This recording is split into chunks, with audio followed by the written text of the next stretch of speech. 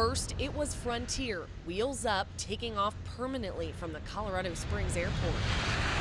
Since then, other airlines have cut major routes, bringing the airport's 2013 numbers to record lows. We're obviously looking to fill seats and offer an incentive to our communities of Southern Colorado for choosing to fly out of Colorado Springs. The latest incentive, starting November 1st, parking lots are free and valet parking is half price. We think that during the holiday season, eliminating the parking fees could help, entice that family of four that's traveling for the holidays. That's already expensive.